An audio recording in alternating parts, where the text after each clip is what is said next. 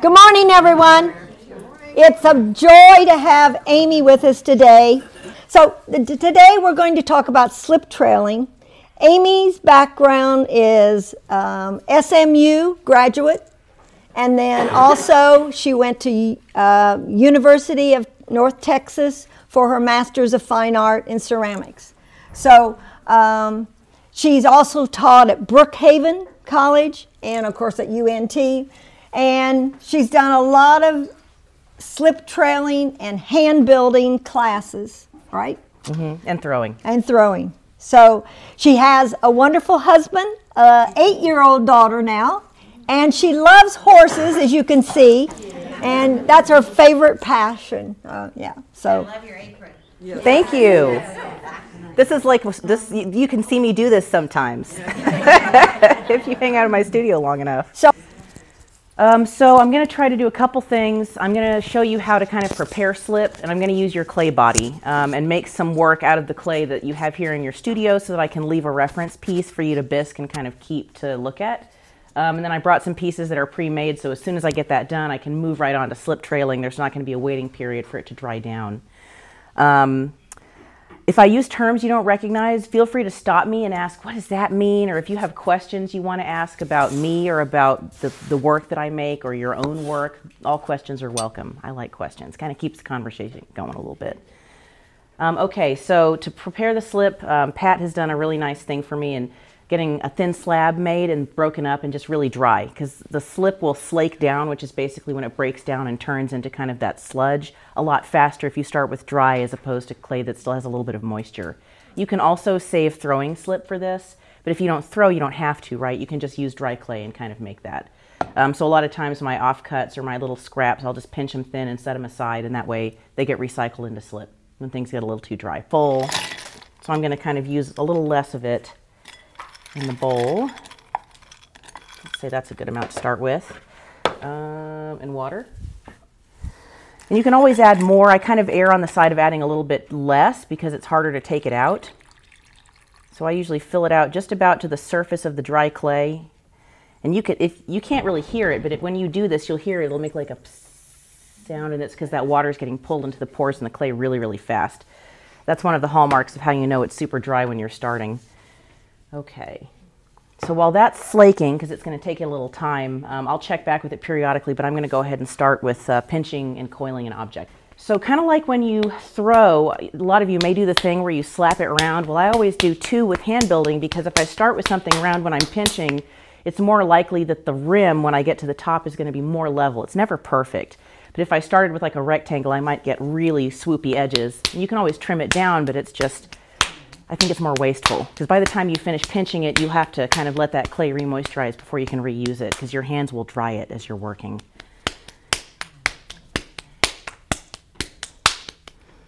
Okay, and then I prefer, when I'm hand building, to have a porous surface to work on so that it doesn't stick. Now, some of you might find with the banding wheel surface being metal that you're happy with it sticking. That way you can kind of manipulate, push, and twist, and that's fine. And then at the end, you would just maybe cut it off with wire or push your metal rib underneath it. But because I want to be able to kind of pick it up and check it and sort of thin the edges, sometimes I pinch feet on it. It's more important for me to pick it up and move it around and flip it over than to keep it stuck on here. So I usually work on a masonite board, masonite bat, or a sheetrock board, or a wood table, just something where it's going to release. Okay, so with this one, I'm going to kind of get it thinned out to sort of the footprint of the vase. And then using that surface underneath, I'm pushing my thumb down to just kind of start the bottom. Because I will have to do some coiling, but I'm going to start with pinching as much as I can get, kind of build some of the base of the piece this way. So what I'm doing, because you know the neck of the animal, I'm thinking about it in cross section, it's kind of ovaled. So that's what I'm going for, is a base that's kind of ovaled, like longer than it is wide and rounded on both ends.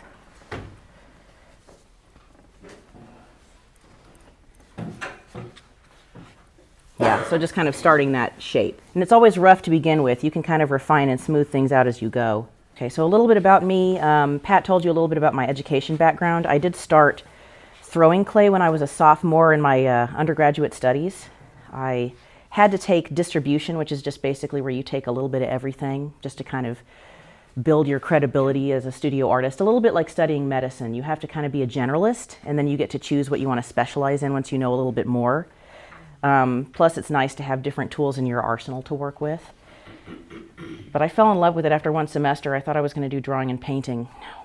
No. And I still like to draw and paint, but it's more of kind of like an aspect of my process than it is like the way I want to work per se. I think the drawing and painting still happens a lot on the surface of the work. But yeah, I think I just like 3D, and it took me kind of throwing pots to realize that I wasn't so much attracted to sculpture in a traditional sense. I didn't really want to work with marble and bronze and plaster, but I started working with clay and I loved that. You can probably all relate. I got bit, I got the bug. Okay, so as I'm kind of pinching, it's like slightly lifting the edge so I can go down here to the base and make sure it doesn't have like a skirt, kind of like how you get when you're throwing. If you don't address where it lifts off the surface, you'll get that sort of flare. So I just lifted it up slightly as I was going around to kind of control that bottom edge so that it goes 90 degrees but doesn't have a big kind of flare at the base. And then I'm just rotating and pinching and kind of thinning from the bottom to the top. And you always want to kind of do it that way and make sure you're happy with the thickness before you can't reach it anymore. Because if I were to, let's say, just kind of keep going all the way up, then I would be trying to go back in and like scrape or try to reach from the inside and the outside with two hands. And I prefer to just kind of be done with thinning an area by the time I can't reach it anymore.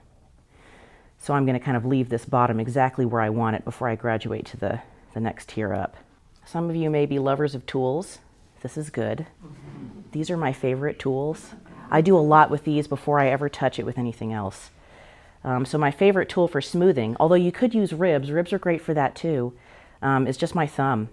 I kind of support it from the inside and then I just kind of scrape it either up or at a diagonal angle because I want a little bit of an imperfection on the surface, but not as much as something like this. That's too much. But you can make them aggressively textured also. You could kind of go through and just kind of let your finger marks be the texture. Right, so there's no like right answer. With hand building, you get to kind of let the hand mark dictate the texture if you want it to. Or you can just scrape a metal rib over everything and get it pristine. You can always kind of dart clay out, which is basically cutting out V's of clay and reattaching it if you find that your shape isn't going the right way. But right now I'm just kind of pinching it down because I want this to taper as it goes up. That's a lot easier to do while the clay is thick because it'll do stuff like this, where it kind of creases on the edge, where you fold it. The thinner it is, the worse those are, the harder they are to correct. When the clay is really thick, it's kind of easy to blend those things out. They're not going to be problematic for later.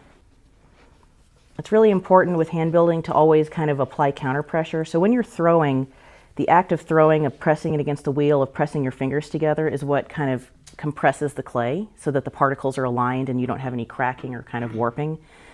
With hand building, the pinching is your compression technique. So you want to make sure you handle all the parts of the clay because otherwise it hasn't been compressed and it may kind of want to warp or collapse. It doesn't kind of have as much structure built into it as it does when you kind of use the wheel.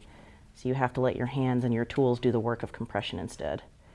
But you do want to support it on both sides, even if what you're doing is smoothing the surface. I'm not really pushing hard from the interior. I'm just making sure that as I do this kind of smoothing action, I'm not warping the wall. So I'm just supporting it.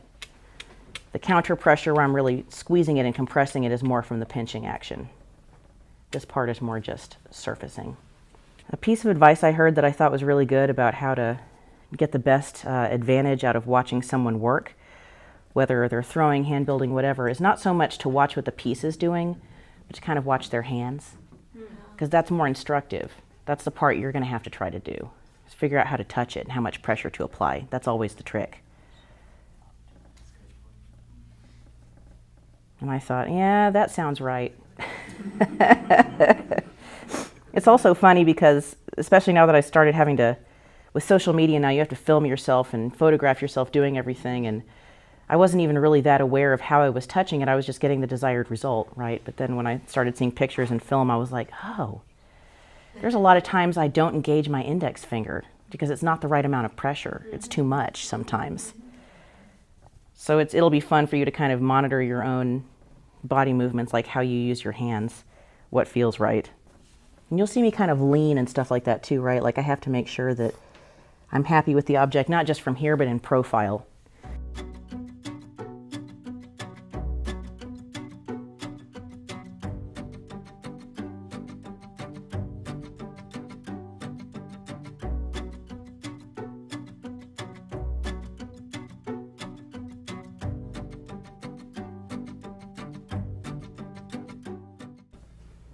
So it's getting thinned down reasonably well. Weight is also one of those things where it's a matter of preference. You might find that you like things a little heavier than your neighbor, and I think, you know, within reason, that's more of a taste thing than it is that there's a right answer. I'm kind of like an in-between. I don't want the thing to be super fragile.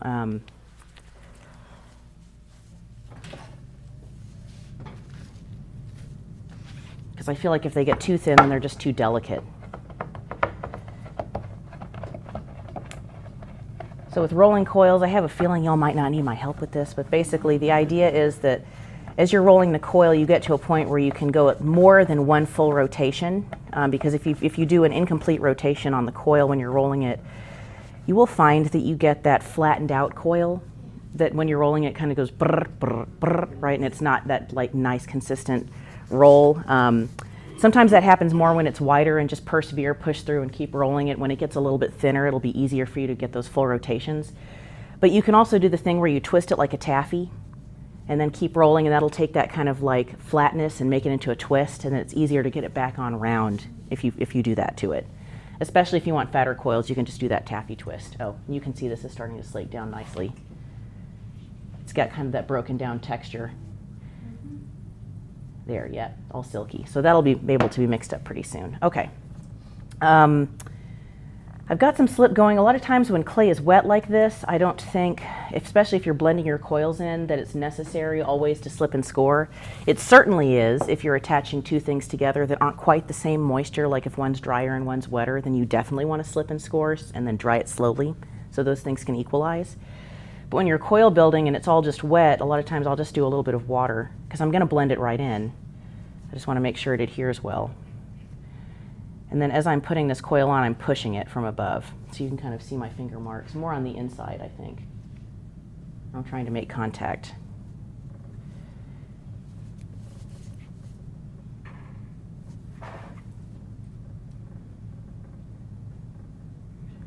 And this is fresh and wet, so I'm just going to keep on going. Some people will do tons of tiers at a time. I tend to prefer to do a maximum of 2. And then I'll go back, and I like to use my thumb, but your index fingertip can also work. You just want a rigid, sort of firm finger surface and dry so that you can have the friction to sort of grab that clay and drag it. If you try to do this with wet clay, you'll just slip right off the surface. You won't be able to grab it properly. Adding water to the surface of clay, it's counterintuitive, but it actually, for hand building, kind of weakens it. So if you can do more of your molding dry, that's going to be better for the clay. The surface texture will be more preserved if you work with it drier.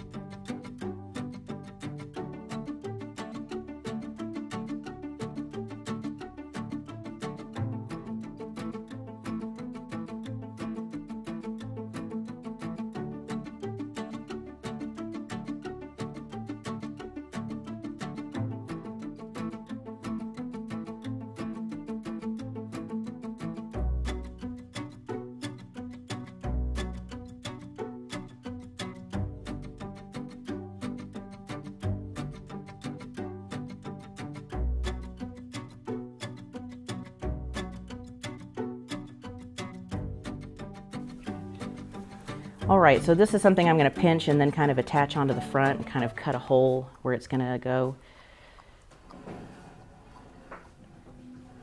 So with sculpting animals,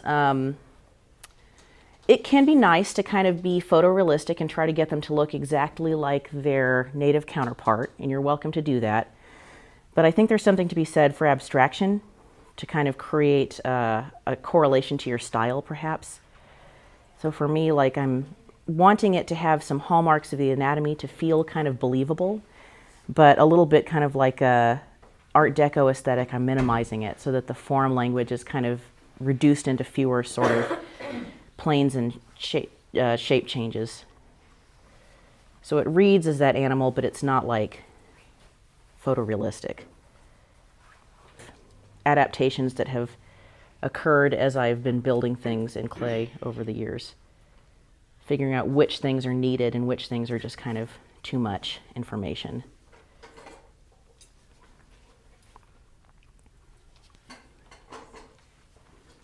So kind of like with throwing, you end up changing the direction of your hand and like the way you use your fingers. So sometimes I have my thumb on the outside because I really want to push it in and kind of narrow it down. But a lot of times when I'm kind of working the other way, I'll use my fingers wrapping around sometimes to get that curvature and kind of bend it against my thumb. So I've got this kind of gap like so. I'm just kind of then changing the orientation of the hand so I can get different shapes. Yeah. Another kind of thing I do with my hands, a lot of times once I get it thin enough, I'll kind of drag my thumb across that surface. It's both stretching and thinning it, but it's also smoothing it a little bit in the same action.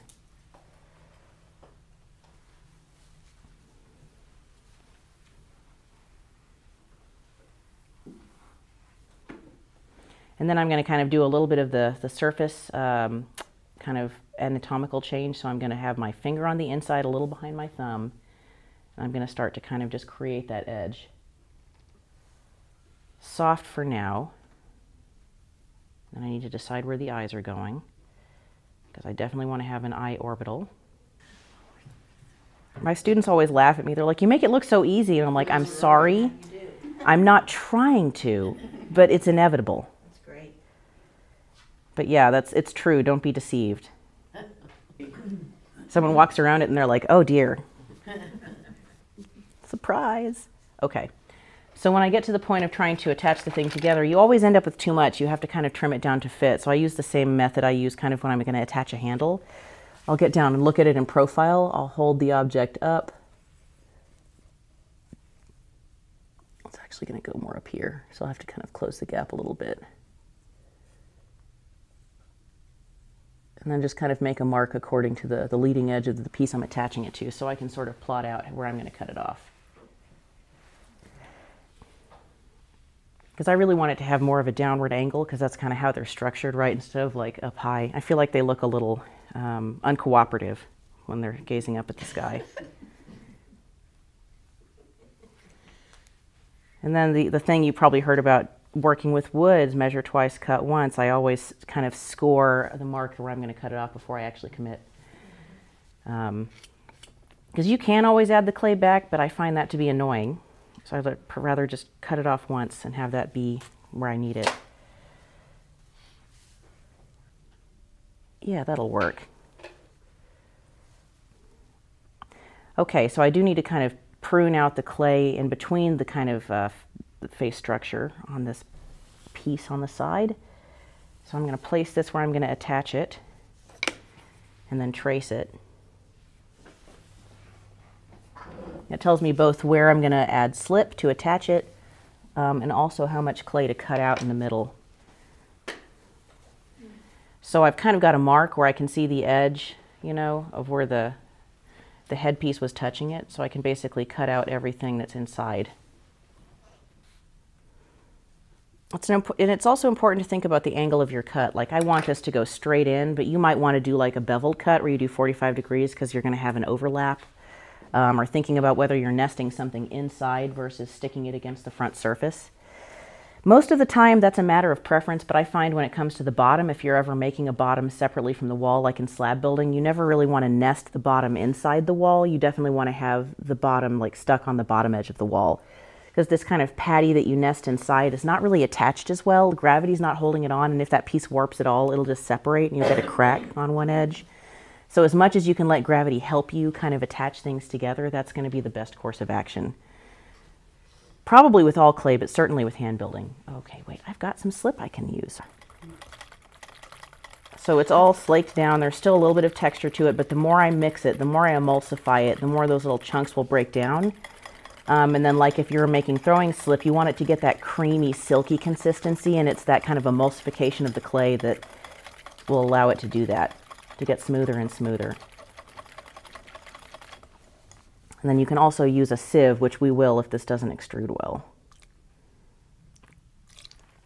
So I'm trying to get it to a trailing consistency, which is kind of like runny yogurt. It's not as thin as heavy cream. Heavy cream is a good joining slip. It's not great for trailing. Basically, the thicker the clay is when you trail it, the more it's going to retain the puffiness when you kind of put it on the surface. But if it's too thick, it can be really hard to sort of squeeze it through the tip. So you're kind of looking for a happy medium. So this is getting nice and creamy. I think it's still just a little bit thick, but it's getting there. And the more I mix it, the more the chunks break down, the silkier it gets. So that's why you want to use a little less than you think you need, and then you can add a little bit. Otherwise, you're going to have to let it sit and evaporate, which takes longer.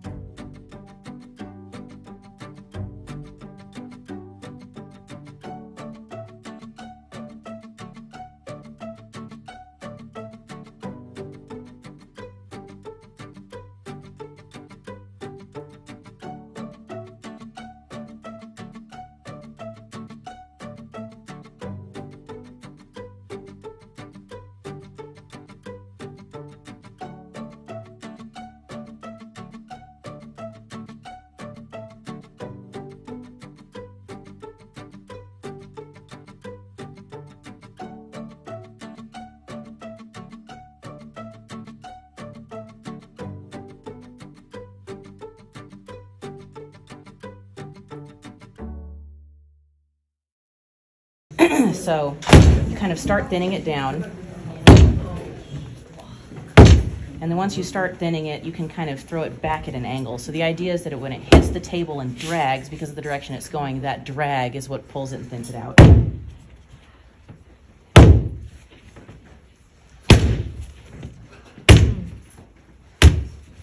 It's like a pizza. Easy.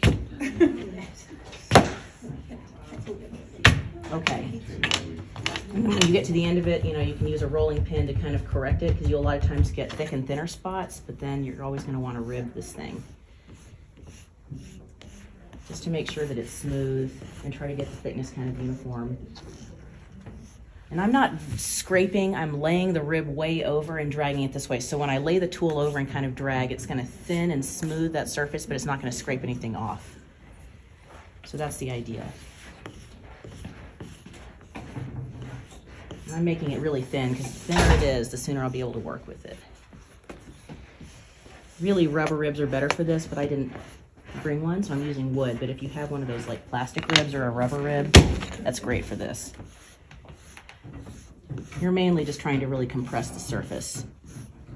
Since with slab building, this kind of prep is the compression. You don't really get compression from pinching or from throwing it on the wheel. So the action of kind of thinning the slab and then compressing it is where you get those clay particles aligned really nicely. So what I have right here a little thin spot. When it's fresh and wet, you can just kind of like heal it with a little bit of wet clay. I usually grab it from the edge because that's stuff that you may not use anyway.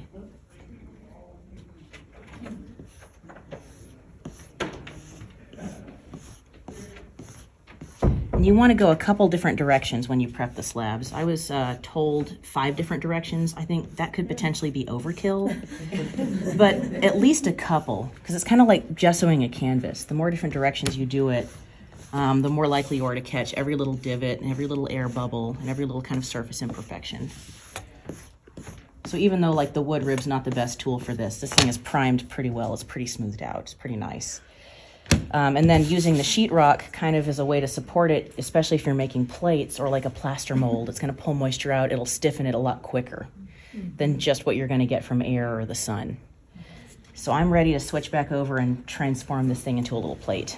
But that's it. That's throwing a slab out. Just increase according to how much clay you're using. Another kind of like smart tidbit about slab building, particularly if you've got a really big slab and you're like, okay, now that I've got this thing, how do I like take it and then like move it over to where I'm working? This is like saran wrap. It's not the same thing as the dry cleaning plastic that you're using, but if you adhere a piece of plastic to the slab, it makes it a lot more durable. It won't tear itself apart while you carry it. It kind of keeps it together. And then you can carry it a little bit more gingerly by just using like your whole hands or drape it over a rolling pin or hold it on your palms.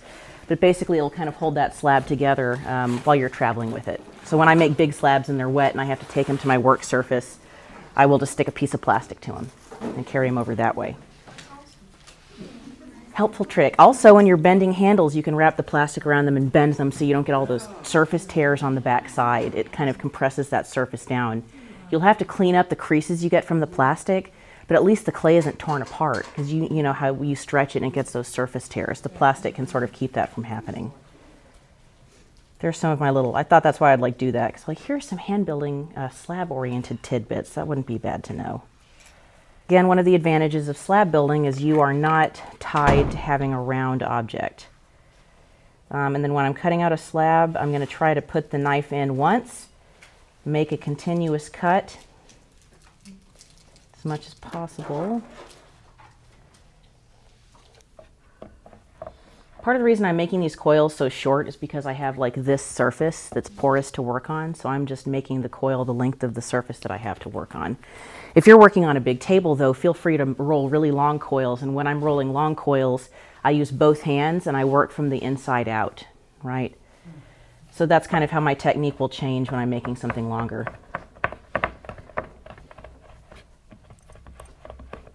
But for thin coils like this, one hand is plenty, or short, I mean.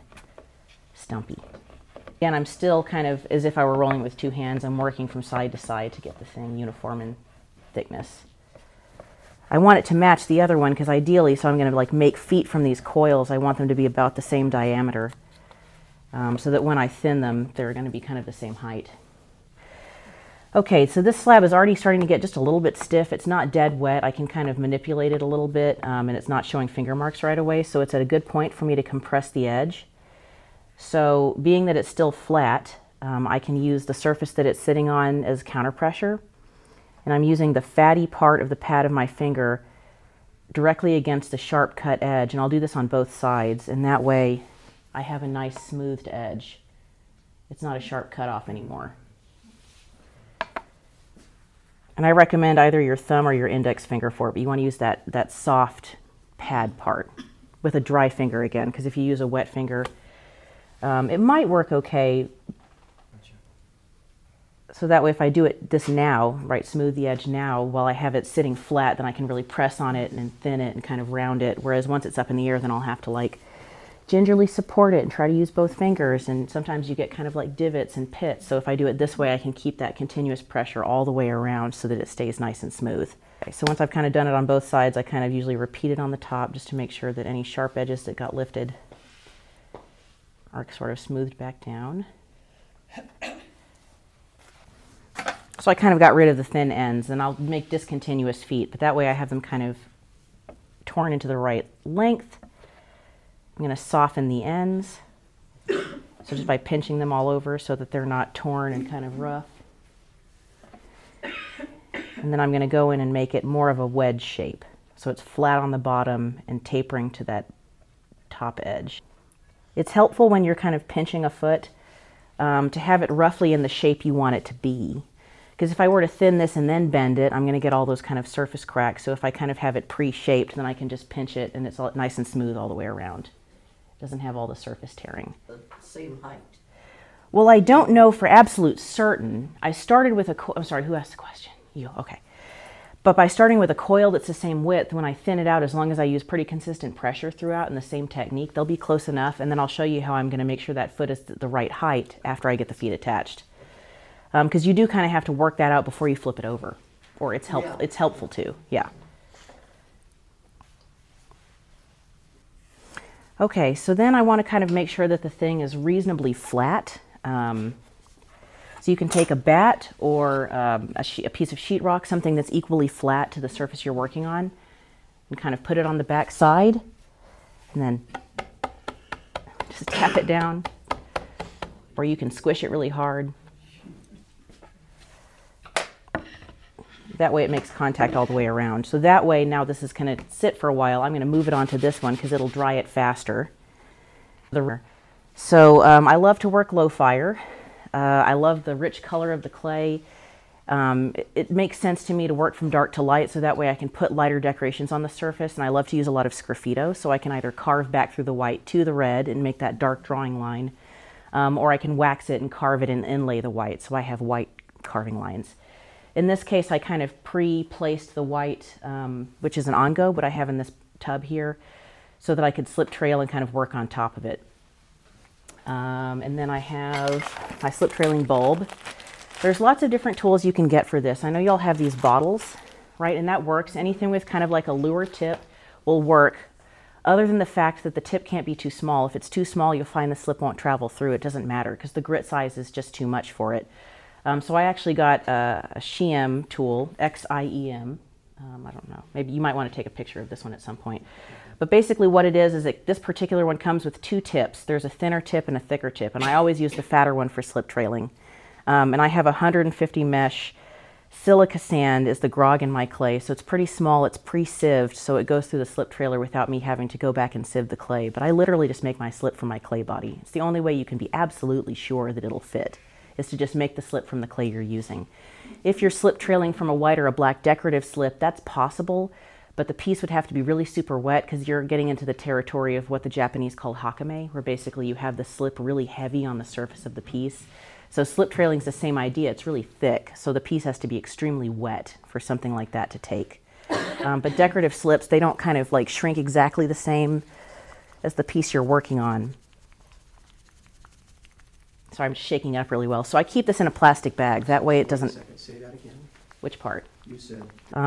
So I'll kind of talk about what I do at the end, but basically I kind of shook the slip up. I have this thing preloaded with slip. I'm going to make sure that it's in the end. So I'm using gravity. So I'm covering the tip with my finger so I don't fling slip everywhere. And then just engaging the slip with the tip. And if you need to kind of make sure it's extruding well, I usually will just go to my bat or my sponge and kind of just start extruding it and see if it's at the right consistency and make sure it's engaged in the tip so that I don't have air bubbles. So what's really tricky with slip trailing also is you're trying to draw while your hand is squeezed tight. And if that's something you really struggle with, wetter slip is going to extrude more easily. You can also invest in an air pen, which just kind of squeezes the slip out as you go. As long as you have your slip at a good consistency, it should work fine. I definitely know some people who slip trail a lot that use one and swear by it. I mean, I'm used to using a trailing bulb, but I think the air pen, it might be nice. It might apply like more consistent pressure. So I just got some little spirals on the nipples. And then let's see, I have sketches for these, so I'm going to... I prefer to hold them in my hand because I definitely want to be kind of like going like right onto that horizontal surface. It's kind of trickier when you're trying to do it this way. You want gravity to help you. So I usually pick the piece up or put it on my lap, you know, on a towel, a sponge, whatever, if you need to pat it a little bit, so that I can let gravity help me. So you can kind of see at the bottom where it's fatter and then it tapers at the end.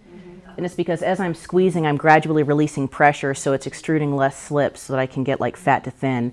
And kind of like when you're using an old-fashioned ink pen, the more you rest in one area, the more it'll spread out. So if you're squeezing and you kind of rest at the beginning and spread it out and make it fat, then you can kind of start dragging and release pressure, and it'll give you like the fat to thin. And that's something where, again, you can go to your sponge or your bat or your wear board and practice drawing on that until you're content with it, and then go to the piece. That way you can kind of experiment with your mark making and make sure you're happy with it. So I've got that little swag right there.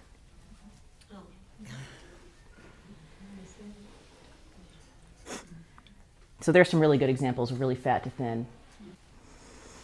And then I'm always turning the piece so that I'm drawing this way. It's hard to do this way. You want to be dragging backwards so that as it's coming out, you're kind of leaving it behind. If you push it, you're going to remove some with the tip, and you can potentially gouge the piece and push some of the leather hard clay into the tip of the extruder and plug it, or create like a spot in your trailing of slip where it's like got a chunk of clay in it that kind of has a divot. So you want to drag away as much as possible. Yeah, so that's kind of what I was going for, just like a symmetrical swag. Do you have any tips on learning to get the consistent pressure with the squeezing?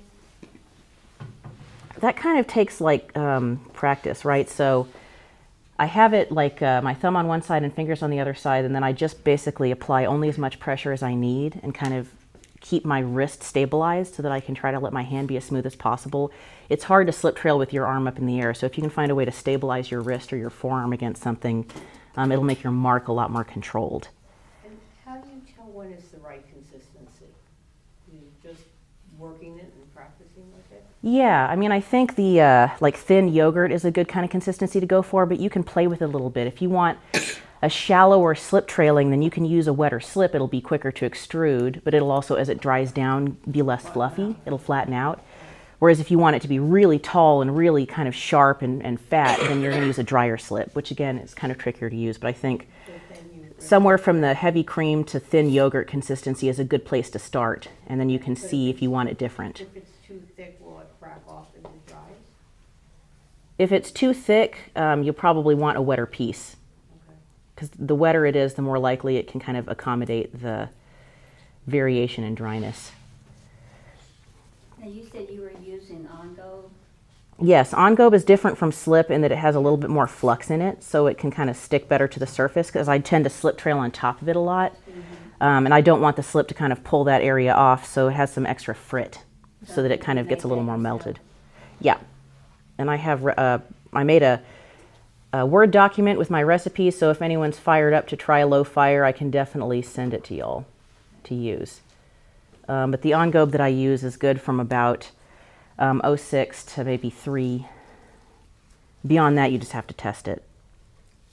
And those numbers I'm using, you'll probably know. They're the cones, right? The temperature that you fire it to. So with this one, I put this kind of like white area on the back because I want to be able to treat it like stained glass and fill it with colored glaze. And if I have a white base, then that glaze that I apply there will really pop. It'll have brilliant color, where if I put the colored glaze on top of the red clay, it's like old master painting. It just makes it really dull. Super opaque glazes might not matter as much, but I tend to prefer just to skin it with white when I'm going to use a colored glaze. So I put this white down so that I could trace the outline. This is one of the ways I treat slip trailing, kind of like enameling or stained glass, where I can kind of create the outline.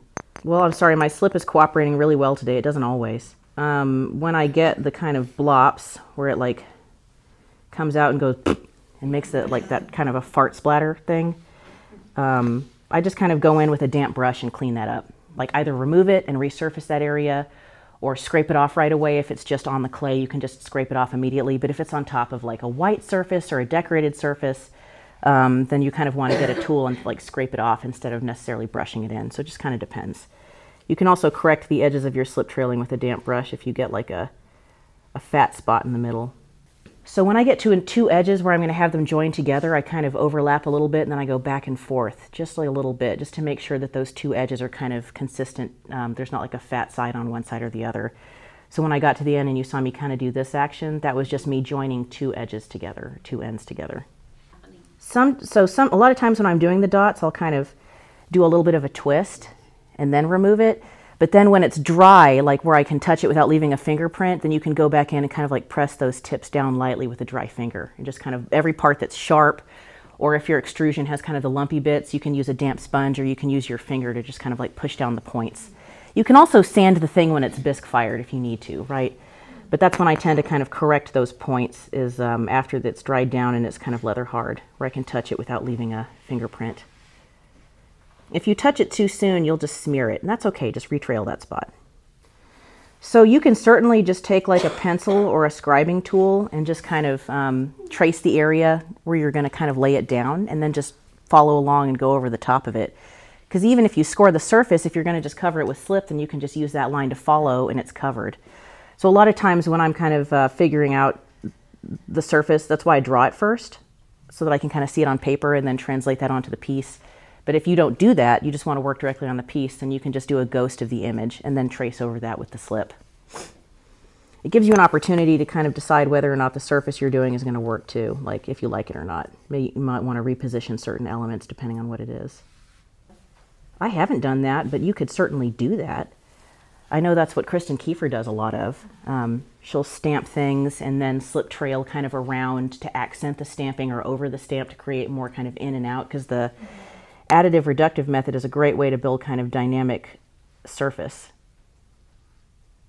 So that would totally work. Then you would have like thick, thin, soft, sharp, kind of different line qualities. And varying line quality is kind of what, with drawing, what I was taught is a great way to make it seem really interesting as well, is to kind of have more variation of line. That's part of why we love engraving so much, is because you're just using the thickness of the line to create, you know, light and dark. Because I was thinking about, I also love to do paint on canvas, acrylic paints, and sometimes I like the texture, the thick texture that acrylic paint can do. So do you think you can do it with slip then? Yes, although a lot of times you have to kind of like tweak the recipe, because that's basically a hakame is what that's called, where you do like the really heavy, like a built up acrylic fat slip. And a lot of times when people mix hakame slips, they actually will amend it with a deflocculant, which is either going to be sodium silicate or Darvan, are going to be kind of the two ones you get. And usually if you don't use it in about 3 years, it kind of turns and isn't good anymore. But if you use it all pretty quick, it's fine. And typically for like a bucket of slip, you're just going to add it a couple drops at a time, because a little goes a long way. What deflocculants do is they make it so you can use less water, so that the kind of particles of clay are separated really evenly in the kind of medium they're floating in, so it makes it silkier. And then also you don't have to use as much water to get the desired effect, because when you're putting a fat slip on, the drier slip is going to kind of stay better than if you put just regular slip on. It's going to tend to want to crack and flake. Any advice on how to keep the clay from clogging up your tip, the slip clogging up your tip? Well, you do have to make sure that you have a wide enough tip, so you can either get a tool with a wider opening to account for kind of the amount of grit you have in your clay, or, and I got a sieve just in case we needed it, you can sieve the slip to kind of take out the heavier particles and also make sure it's really super homogeneous so that it travels easily and fluidly through the tip. But typically when I'm going to slip trail, I will mix my slip the day before so that it has time to really get completely hydrated well before I go and try to use it, because any little bitty chunks and kind of like dry spots will kind of get wet down by the next day, right? And then it'll be ready to go. I don't typically mix it the day I'm going to use it, because there's always going to be some kind of chunky, funky stuff in it. Different kinds of tools to do this. There's like cake decorating tools you can get for this. I'm getting to a dry spot, so I might have to clean it out a little bit. So when I kind of hit a, part of why I like to have the fatter tip is because then I can just kind of push the needle tool through it and clear it out. And then when I feel like it's getting kind of plugged, it's usually because there's a dry spot or there's just kind of like a piece of grit or something, so I'll shake it up again and see if that'll fix it, which it usually does, but if it doesn't, yeah, there we go. A lot of times when I slip trail, I'll go back in and carve around it to kind of build the kind of additive reductive, but you could do it the other way around for sure. And either work around it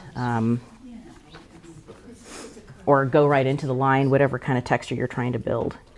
So I'm just kind of adding those little floral kind of texture additions. Since this is based on a safflower, which is kind of thistly, so these are just kind of referring to like that sort of like bulb that's underneath the petals that has the kind of like triangular overlays. So it's just suggesting the form of those. It's not really, oh, that one's a little too low. It's not exactly the same as the flower, but that's where they're coming from. It's that form language. I might need to refresh the slip in the bulb. Yeah, I'm probably just going to go ahead and reload it. So that's one of the ways. So if it's just not working and it just stops working, just start over. Clean everything out. Check your slip consistency. Try again.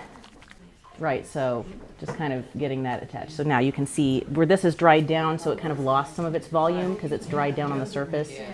And the fresh wet slip always looks a lot fluffier because it hasn't lost that water yet. Like let's say I wanted to put down a leaf shape and then let it dry and then go back and add the veining. You could do that. It's just clay. Until it's too dry, you can just add more and more and more. Whoops. I needed somewhere to rest my hand. That's a good one, yeah. And the bigger tip is the one you want to use for that. And we have the multiple tips. How do you pronounce that word? What's the name? I think it's Sheem, but honestly, we don't know. Nobody knows. That's why I spell it. It's just X. When I go to the conference, the ceramics conference in Richland, I'll have to ask them because I'll bet they'll have a table in the resource hall. Yeah, I'm assuming just based on what I know about the names of dynasties, how you pronounce those. Like the Qing dynasty and whatnot. I don't know. So it's got to be. That would be Shen if it's Chinese. Right. I think it's Chinese. I think that's where the company is based. I can't imagine why there is a clay that would not cooperate. It's all just clay. I mean, what wouldn't work? I mean, if you have a clay body specifically designed for slip casting, that might not work because you're relying on a mold to kind of dry it into place, and does it have enough structural integrity to take the trailing on the surface? I don't know, I haven't tried that, but I feel like that would probably be okay, but that's the only one where I'm not too sure if you're making clay pots from slip.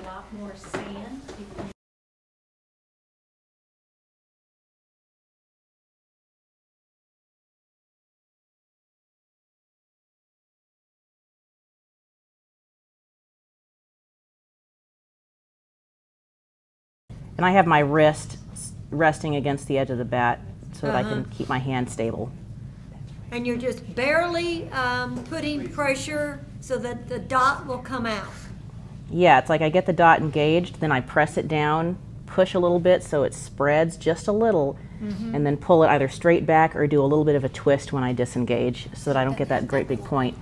The wetter your slip is, the smaller your dot will be, but you'll also get, so I basically get the clay out that I want and then dab it on. Don't forget to breathe. I know. And hold your tongue this way. It's easy to, I was just doing it, I was like, okay. So this one's almost done. This is just the last little bit that I'm doing to this one. Okay, and that's it for that one. That's all the trailing I was going to do.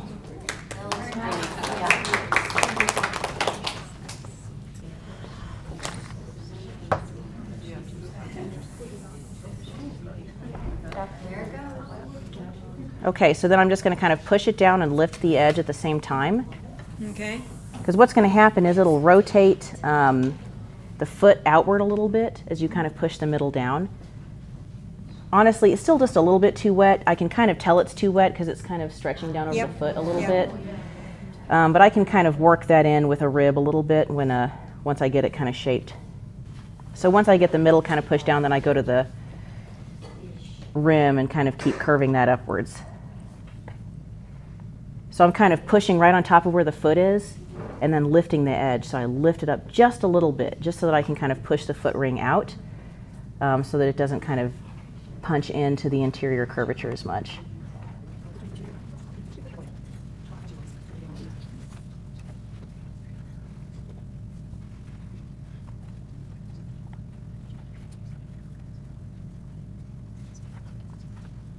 Okay. Good enough. I mean, if it were a little stiffer, which I would recommend, just to leave it down until it's, because the edges were kind of dry enough. I think the middle's a little wet, but we're short on time, so I just wanted to get it flipped. But don't rush yourselves, right? Wait until it's ready and then flip it. The thicker it is, kind of the slab, if it's a little bit thicker, and if it's a little drier, it's less likely to pick up quite as much of the slab kind of stretching over that foot. That's why you want to let it get stiff first before you flip, because otherwise it'll kind of just wrap down over the foot ring. So you don't see the foot. Yeah. Correct. Yeah. Yeah, that's the idea. And then once I kind of got this up, I went to these corners and just kind of gave them a little extra lift, because I want this edge to be sort of flat in profile. Yeah, I'll try. You can probably tell by this point that I'm not super scientific about this. I just get it in there and then clean it up. That's what sponges and towels are for. Okay, now let's see if this is going to work as is, or if I have to run it through a sieve. I would like to, hopefully, have it just come through this tip. We'll see. It's slaked down pretty good. It's not chunky. It's nice and silky, so hopefully it'll work. Yeah, that's going to work just fine. Okay. Oh, good. Let's see, what on earth do I even want to, what would you like me to draw on this cloud? I can just kind of like wing it, or okay, freestyle. Okay. Oh, yeah, we wing. If we have a plan and it didn't work out. If we thought we had Oh, nope, not like that. Sorry, this extrudes a lot more, so I'm trying to figure out. See, I didn't do my thing. I should do this, like, get it figured out. Yeah, I think I can just.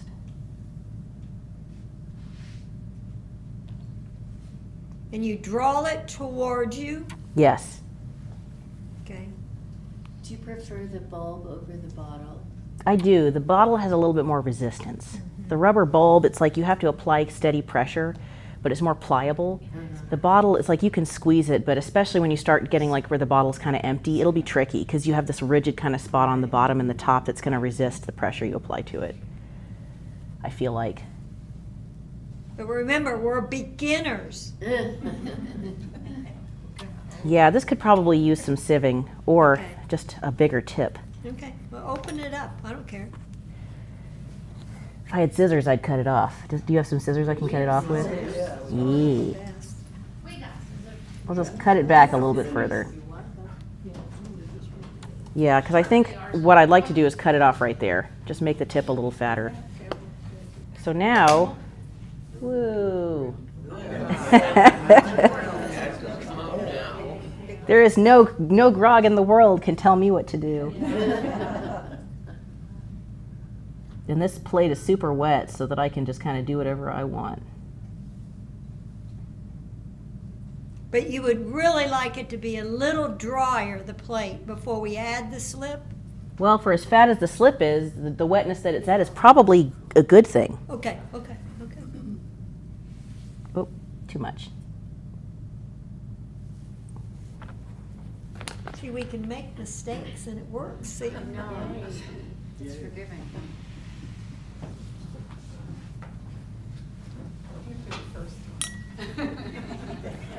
That's why I was hoping it wouldn't always work out, because then you can see, like, it's okay, smear it off. Keep going.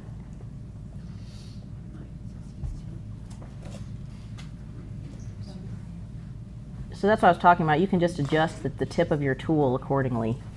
And then let's say you get something like that, and you're like, well, I don't really want to completely remove it. You don't have to. Just go in with a damp brush, go against the clay, and you can just kind of pull some of that slip off.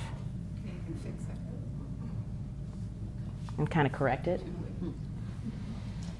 You can also go back when it's dry and carve it to kind of refine the edge or carve into it. All that works. Okay, so get it engaged. There we go.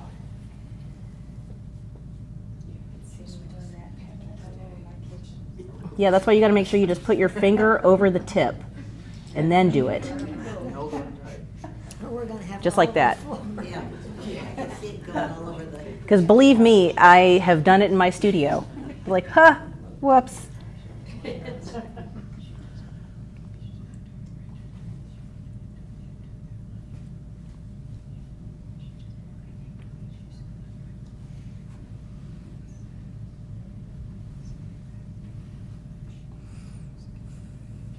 So I'm just kind of treating this as a thing going along the margin.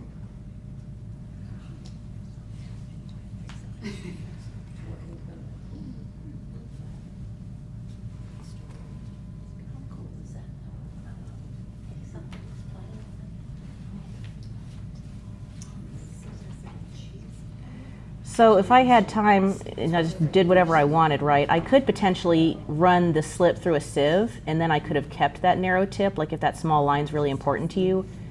But that's why I said thing two is you just decide you don't want to do that. You just want to be able to trail it, so then you just make a bigger hole some kind of way. Get a tool or modify a tool.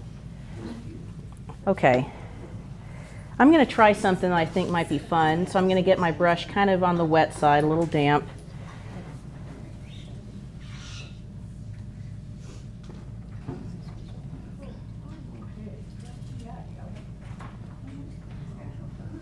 You could do flower petals with a technique like this, right?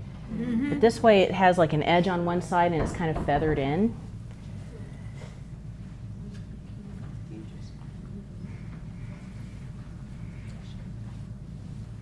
And this is a good reason to have kind of like the fatter slip, because then you have some you can pull away.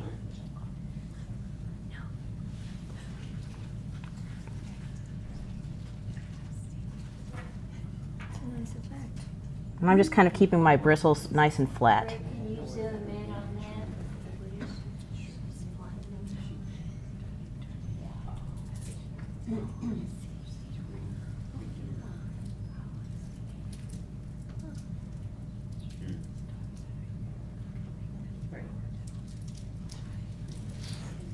And then when this dries down, because this is a nice wet piece, there will still be a little bit of residual texture.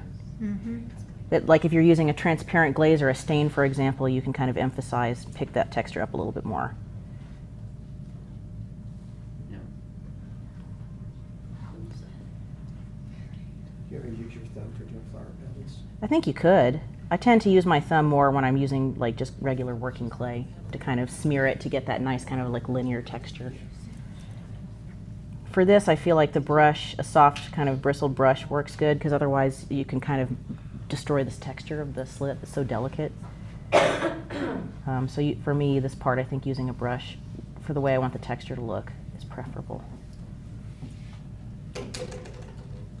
You mentioned earlier that the same slip that you're using on your clay body would be best, but could you use your red slip on this? I wouldn't, because they don't shrink the same amount. So if I put the red clay on this, it's probably going to pop off at some point, because it shrinks more, so it'll kind of pull off the surface or crack and separate from itself. So there's no way you can make that work? You could, like, let's say if you want it red, you could take your slip and add a bunch of red iron oxide to it, or red mason stain to amend the color, and it wouldn't change the shrinkage kind of nature of the clay. They would still fit. So that would be, I think, a better candidate for you to kind of like pigment your slip than to use a different clay body. If you're going to design a slip for trailing that's a different clay body or is just like a formula for slip, you would have to probably do some pretty good testing, make sure it stays fitting. So it would be like make a test tile, take the slip, trail it, fire the thing, glaze the thing, and then get it back and decide whether or not it's working for you. Because if it's not working, that sometimes the surface tension of the glaze will pick it off when you glaze fire it, because it just kind of pulls too much as it kind of cools and shrinks. That's usually, I find, when slip trailing is going to fail, is glaze will kind of pull it off because of the surface tension. So that's kind of what I was thinking I would do for the plate, something simple. Because you do want this inner surface to be nice and smooth for people to eat off of. So that's why I was thinking I would kind of take down the slip texture towards the center so there's like a decorative edge. And once this is dry, I might go back and kind of like carve the lobes to make them a little bit rounder, where you can always go back and add a little bit more.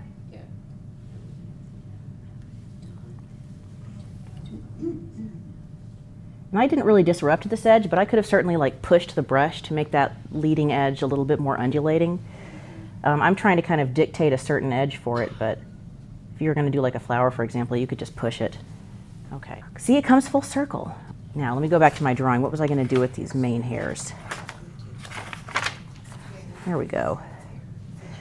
So I might plot these out just a little bit, because I kind of want them to braid together up the back.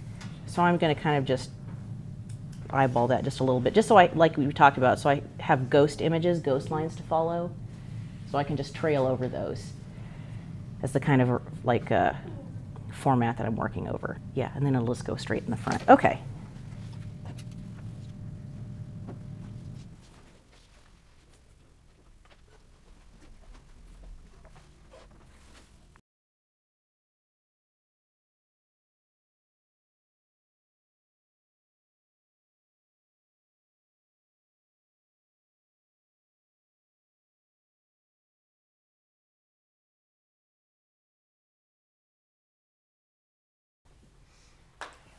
So basically just using the damp brush to kind of, because the fatter lines, I think it's easier to get them a little inconsistent. So then again, just kind of going back in with your damp paintbrush, you can kind of correct it a little bit, kind of get those lines prettier.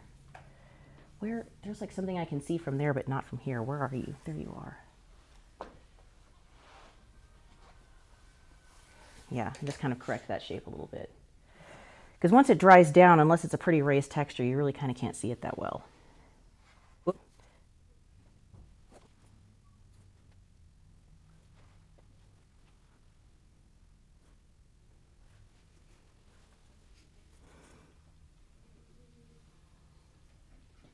Some people might be really fast at this. I'm not. But yeah, I think this is kind of a tedious process. It gives a really nice result, but a steady hand and some patience and being willing to correct things that don't quite work out are all part of the process. And this, I think. I also use a lot of sprig molds. I know there was some talk of stamps. Do y'all know what a sprig mold is? No. Okay, so the sprig mold is kind of the inverse of the stamp. A sprig mold is when you take typically like a bisque slab, that's whatever thickness you need for whatever depth you're going to carve it, and then you carve the negative into that so that you can kind of like bisque fire it and then press clay in, scrape the back flat with your metal rib, and then pick it out with your needle tool or your kind of scoring kind of wire brush, and then slip and score that down on the surface. So you have a low relief sort of object that you can repeat, or you can make multiple ones that kind of fit together. Or let's say you want to do like a vine with leaves, you could do the sprig molds of the leaves and then just slip trail the vine stems. So that way you can kind of like bridge the gap between these low relief surfaces without having to carve or sculpt each one. That kind of sprig mold is a quick way to reproduce something that's the same every time. So sometimes I use sprig molds too as part of this.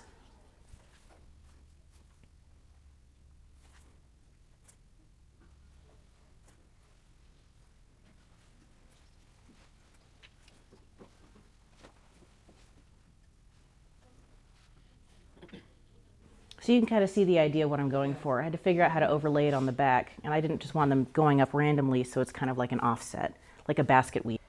So before I kind of slip trail too much around this opening, I'm just going to take my damp sponge and kind of clean it up a little bit.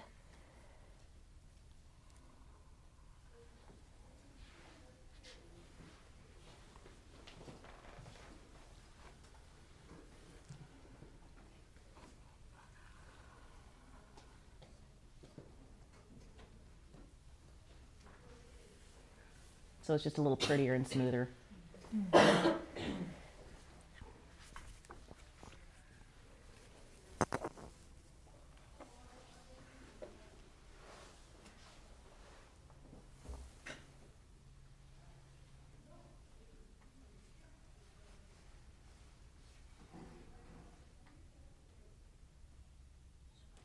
I'm starting to figure out this tool just a little bit. That's part of it too, like you're using something new and you're like, well, that's not right. Just keep going. It'll come around. If we use that bottle, should it stay 3/4 full at all times, say? So yeah. that we can get the consistency coming out of it? I think at least halfway, just because you don't really want to, if it's too empty, it'll be really easy and fast to get the air pockets that kind of make it blop. Okay. So yeah, but mainly it's just keeping engaged with the tip, however much you have in there. Okay. So that's kind of what I was thinking for the main, although let's see. This gap needs some.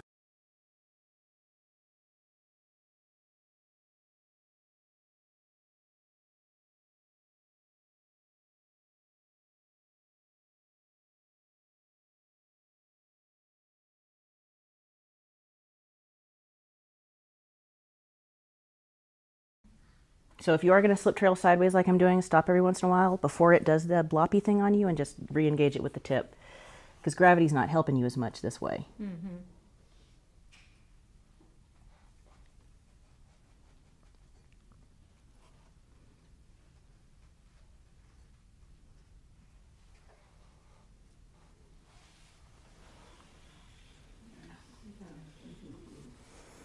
So that way I've kind of established a plane that I can build upon with the surface.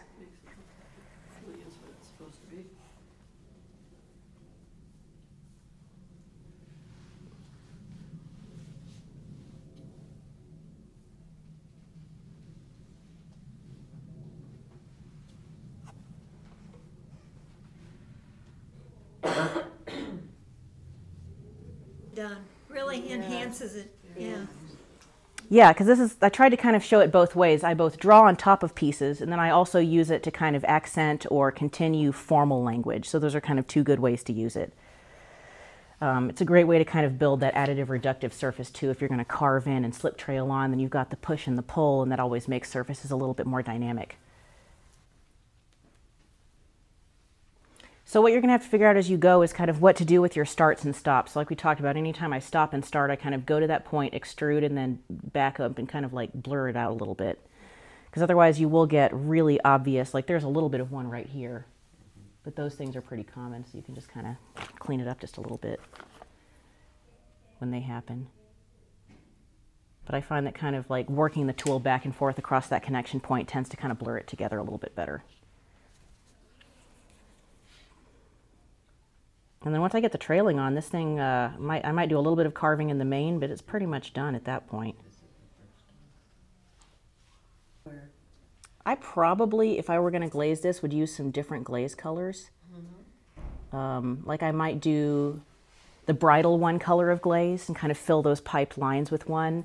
And then if it was going to be a horse that had a variable color like a bay, then I might do like black glaze in the mane and like a red or brown glaze on the rest. Probably take something a little bit darker to the eyes. But if you do it all one color, then like, so imagine this thing all one color of glaze, it'll just be kind of more of like a chess piece or like a sculptural object. It won't be as alive. Right. So it just kind of depends on what you're after from the piece, on whether or not you want the thing to seem alive or not, on how naturalistically you glaze the thing.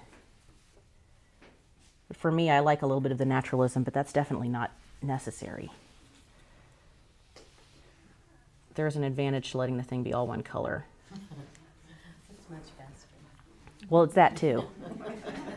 That certainly is one kind of advantage. So I'm going to do the head part, the kind of noseband and cheek strap, and that'll be it. Yeah, exactly. Just like I did for the mane, you just plot it out. And then if you cover it with the slip trailing, then it's like it never was. But you know it was there, and that's what's... Another thing that might happen is that happens as you're trailing, if you extrude and it seems a little bit fat, release your pressure and drag that line out and kind of will stretch that fat spot out. So like right here, it kind of got a little heavy for a second, and I just stopped and kind of dragged it a little ways right here in the middle of the noseband, and that kind of pulled it out so it didn't get fat in one spot together.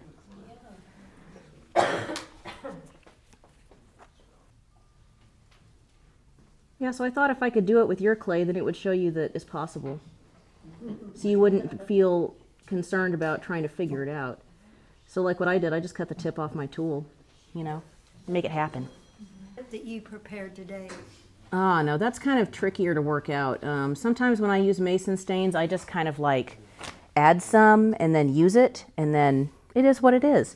But if you're looking for a real specific color, you might want to mix up smaller batches, put like a teaspoon of stain in each one, test it, and then if it needs more color intensity, add a little bit more. Keep good notes.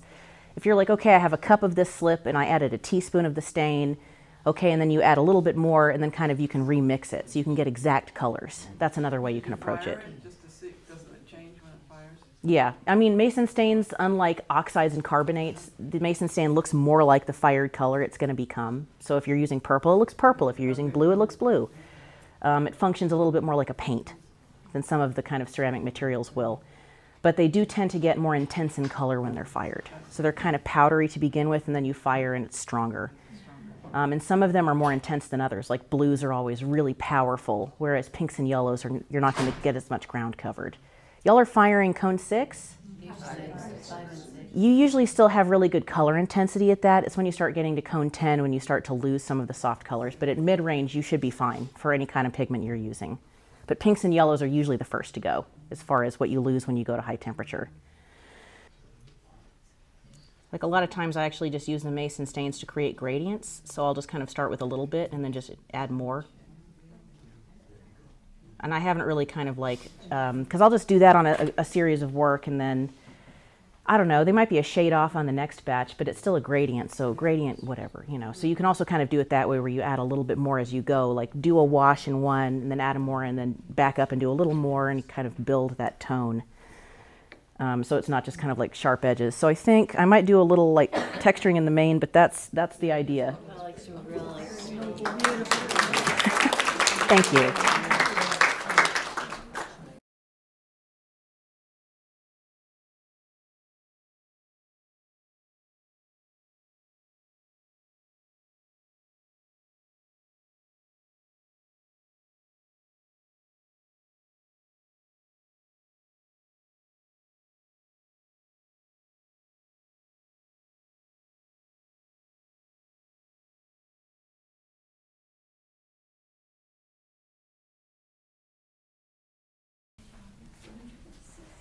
Yeah, so I think I'm going to call that done. That's that. Very nice. Okay, thank you.